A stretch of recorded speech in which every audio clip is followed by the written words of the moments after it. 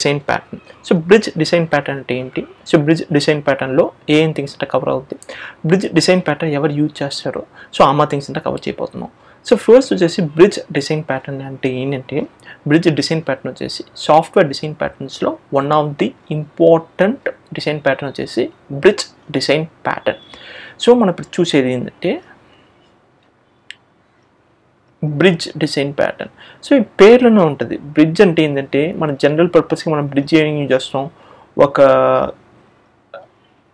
లేక్నో లేకపోతే ఒక important barrier cross చేయాలంటే బ్రిడ్జ్ యూస్ అవుతుంది.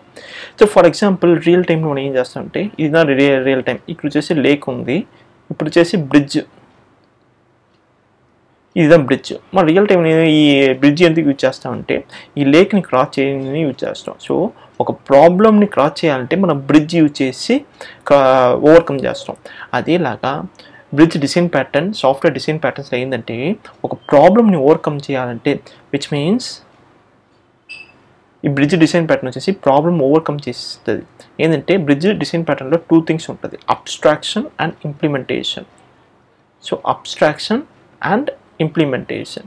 సో అబ్స్ట్రాక్షన్ అంటే ఏంటంటే లోపల ఏం జరుగుతుందో అది మనకి తెలియాల్సిన అవసరం లేదు.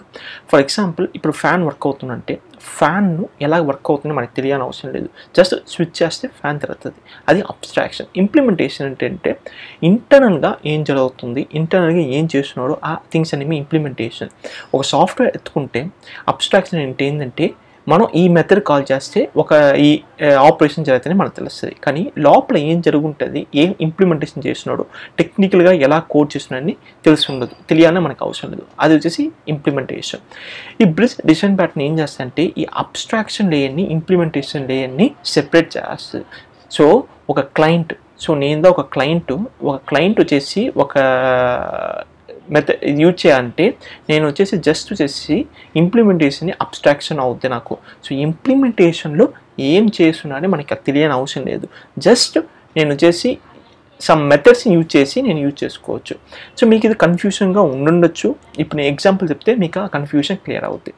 ఫర్ ఎగ్జాంపుల్ ఇప్పుడు వచ్చేసి మీరు the client in the sense ఏంటంటే ఒక సాఫ్ట్వేర్ డెవలపర్, ఒక సాఫ్ట్వేర్ని మీరు యూజ్ చేసి ఇంకొక సాఫ్ట్వేర్ డెవలప్ చేస్తున్నారు. సో మీరు వచ్చేసి క్లయింట్ ఇప్పుడు వచ్చేసి మీరు వచ్చేసి సేవ్ చేయాలి, ఒక డేటాని సేవ్ చేయాలా. సో సేవ్ ఆబ్జెక్ట్, ఈ సేవ్ ఆబ్జెక్ట్ వచ్చేసి ఇది అబ్స్ట్రాక్షన్ లేయర్. సో ఈ అబ్స్ట్రాక్షన్ లేయర్లో మీకు ఏం తెలియదు అంటే లోపల ఏం జరుగుతుందో తెలియదు, కానీ మీరు సేవ్ అని చెప్తే ఆబ్జెక్ట్ సేవ్ అవుద్ది. ఇక్కడ వచ్చేసి ఇంప్లిమెంటేషన్ లేయర్. ఈ ఇంప్లిమెంటేషన్ లేయర్లో ఏముంటాయంటే ఈ సేవ్ ఆబ్జెక్ట్కైనా కోడ్ ఉంటుంది. సో సేవ్ ఆబ్జెక్ట్ ఉంటే ఎయిదర్ ఫైల్లో సేవ్ చేస్తాడు. ఫర్ ఎగ్జాంపుల్ వచ్చేసి ఈ సాఫ్ట్వేర్ వచ్చేసి ఒక X% డెవలప్ చేస్తున్నాడు, ఈ సాఫ్ట్వేర్ వచ్చేసి ఒక Y% డెవలప్ చేస్తున్నాడు. ఈ X% ఇంప్లిమెంటేషన్ వచ్చేసి ఈ Y%కి తెలియని అవసరం లేదు, జస్ట్ సేవ్ ఆబ్జెక్ట్ని మెథడ్ని మనం కాల్ చేస్తే ఈ ఆబ్జెక్ట్ సేవ్ అవుతుంది. అది ఫైల్లో ఉండొచ్చు, లేకపోతే అది డేటాబేస్గా ఉండొచ్చు. సో అది వచ్చేసి మనకు తెలియని అవసరం లేదు. ఇది వచ్చేసి అబ్స్ట్రాక్షన్. ఈ క్లయింట్కి ఈ యూజర్కి వచ్చేసి ఎలాగ సేవ్ అవుతుందని తెలియదు, అది అబ్స్ట్రాక్ట్ అయిపోద్ది, కానీ సేవ్ అవుతుందని మాత్రం తెలుసు. సో ఇదిదా వచ్చేసి బ్రిడ్జ్ డిజైన్ ప్యాటర్న్. సో ఇంకొక రియల్ టైం ఎగ్జాంపుల్ ఏంటంటే ఇప్పుడు వచ్చేసి మీరు వచ్చేసి ఒక సాఫ్ట్వేర్ని యూజ్ చేస్తున్నారు. ఆ సాఫ్ట్వేర్ యూజ్ చేసేప్పుడు వచ్చేసి మేము ఏం చేస్తున్నామంటే ఒక బటన్ క్లిక్ చేస్తున్నాడు, సెండ్ మెసేజ్ని క్లిక్ చేస్తున్నాడు.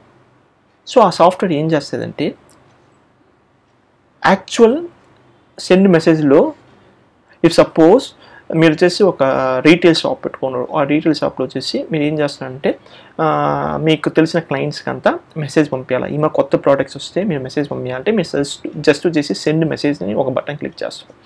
ఇంప్లిమెంటేషన్ ఏం చేస్తారంటే ఇఫ్ సపోజ్ ఆ యూజర్కి వచ్చేసి ఫేస్బుక్ యూజర్ని పెట్టుకుంటాం. సో ఫేస్బుక్ యూజర్ని పెట్టుకుంటాం. సో ఇది వచ్చేసి FB user, and then Twitter user, mobile, and then email.